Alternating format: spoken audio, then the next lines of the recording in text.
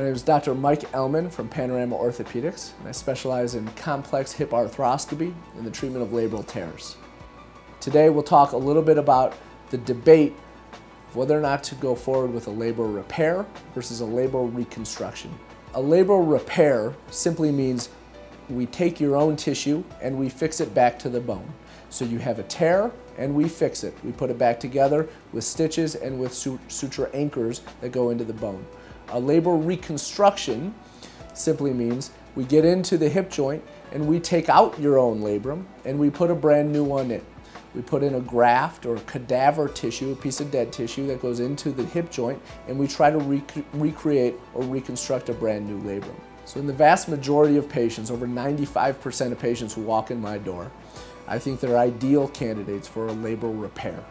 I'm able to go in, we're able to fix your labrum, reattach it to the bone, and for the most part, patients do excellent. We have excellent clinical outcomes, greater than 90% success rates at both 2 and 5 years out after surgery. Indications for a labral reconstruction, on the other hand, it's more of a rare type situation.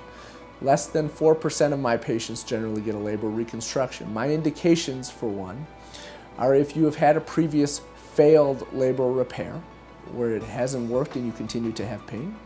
You've had a previous failed labral debridement, where somebody has gone into your hip and shaved out your labrum.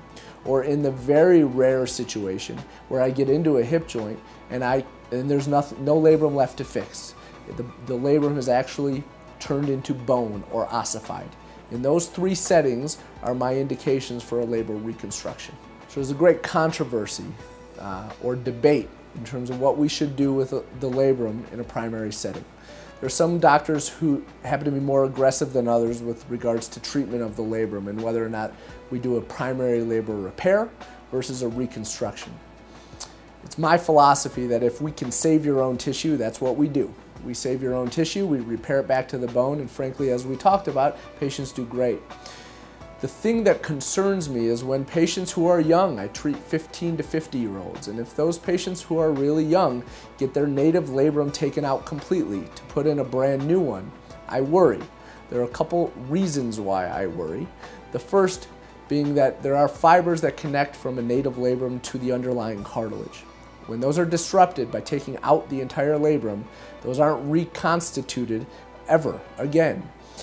And what I worry is if you have underlying cartilage damage and you have nothing protecting it, no new labrum, you just have a piece of dead tissue that we're hoping heals in, that 5, 10, 15 years down the line in a 15 or 20-year-old patient, we're going to start seeing more arthritis. Another reason that I'm concerned about doing labral reconstructions in young patients is I was always taught to think about the second surgery. What happens if your first surgery fails? So, what if we go in and we do a labral repair? If it fails, well, I can always take it out and I can do a labral reconstruction.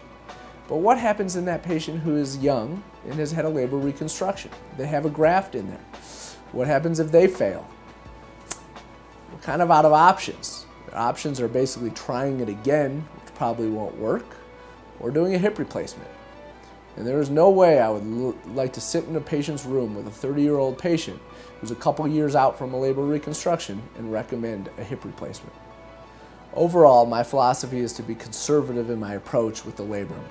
If I can fix your tissue, I'll fix it. If I can't, then we replace it. It's pretty simple. From a patient perspective, I think the most important thing to do is to educate yourself. The vast majority of complex hip arthroscopists, not only in this country, but throughout the world, are really on the train where we try to repair everyone's labrum first. And if that fails, then we can always do a reconstruction next.